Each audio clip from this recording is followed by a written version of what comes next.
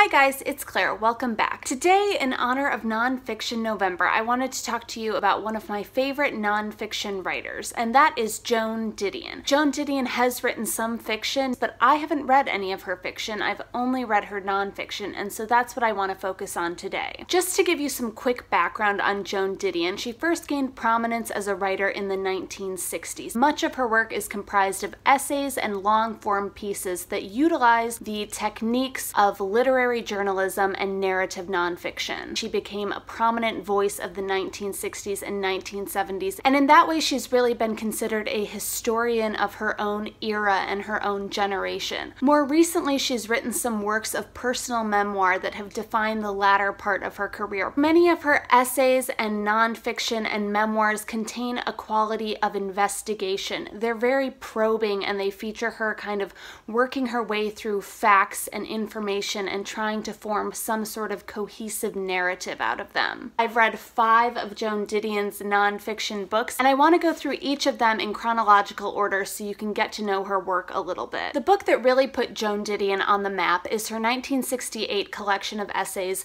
Slouching Towards Bethlehem, and this is a book that critics have called an essential portrait of America, and California specifically, in the 1960s. The first half of this book is comprised of long-form journalistic pieces, including the title essay Slouching Towards Bethlehem, which focuses on the counterculture in San Francisco in the 1960s. But I have to say, I think the best part of this book is the second half of it, which is comprised of much more personal essays, including Goodbye to All That, which chronicles her departure from New York City after living there for several years.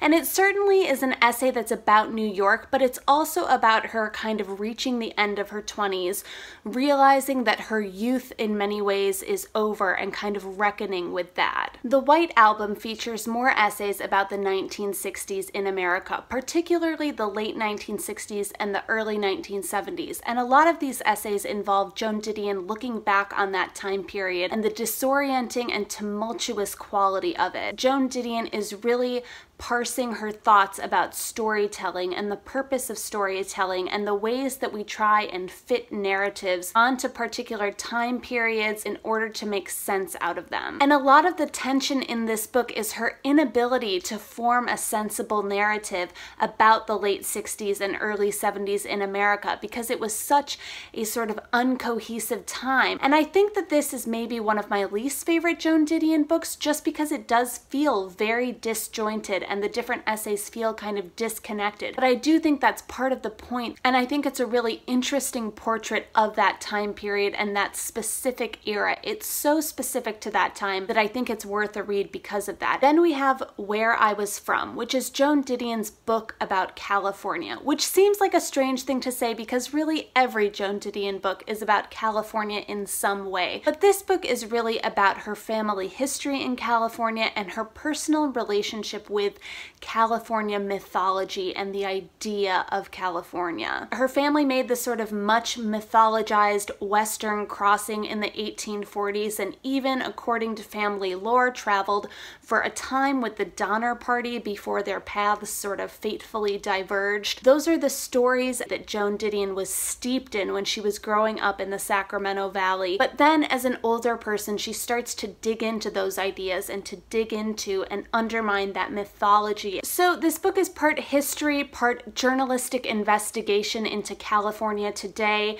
It's part memoir and it's part literary criticism. At one point she goes and she kind of critiques and analyzes her first novel, which she wrote about California in the 1960s, and it's really fascinating. And there are sections of this book that are a little bit dry. I can't pretend that the pieces about California aerospace engineering are fascinating, but I think collectively it creates a really interesting portrait of someone reckoning with their roots. Then we have The Year of Magical Thinking, which is the first Joan Didion book that I ever read, and it's her very famous memoir about the sudden death of her husband of almost 40 years and the year following that traumatic event. This book is so stunning and so specific to Joan Didion's personal experience, while also capturing something intensely universal about loss and grief. Towards the beginning of the book, Joan Didion writes, "This is my attempt to make sense of the period that followed, weeks and then months that cut loose any fixed idea I had ever had about death, about illness, about probability and luck, about good fortune and bad, about marriage and children and memory, about grief, about the ways in which people do and do not deal with the fact that life ends, about the shallowness of sanity, about life itself. This book is very much her working through the inevitability of death, which is an inevitability that we all live with and are aware of, but that we don't necessarily believe until we are in the midst of it. And it really captures, I think, the disorienting quality of death and loss, and the ways in which our minds are really not prepared to process death in a sensible or rational way. She talks about not wanting to throw away his shoes because she still believes, even though she's seen the autopsy and she's seen the obituary, she still believes that he might come back and that he might need his shoes. And in many ways, this book utilizes the techniques of her other books in that she very much gathers facts and she processes information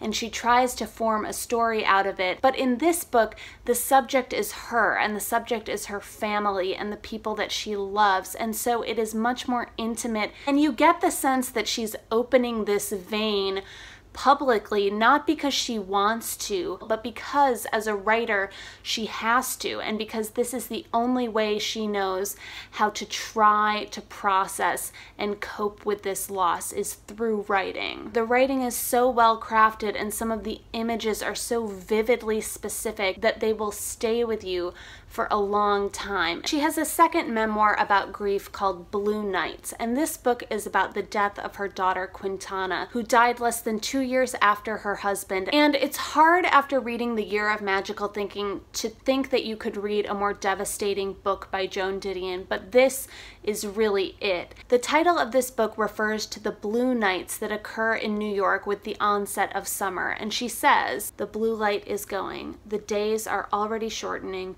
The summer is gone."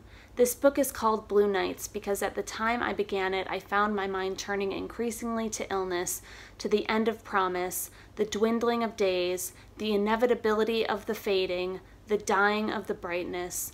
Blue nights are the opposite of the dying of the brightness, but they are also its warning. In Blue Nights, she looks much more closely at the loneliness of loss. It's about outliving other people and witnessing the end of things, and her sort of affinity for repetition is at its most pronounced in this book. There are images and phrases and bits of writing or conversation that recur again and again and again, and these repeated images and phrases kind of seem to be an echo of everything that she's lost and everything that kind of continues to haunt her throughout this book. She says, "For my having a child, there was a season. That season passed. I have not yet located the season in which I do not hear her crooning back to the 8-track.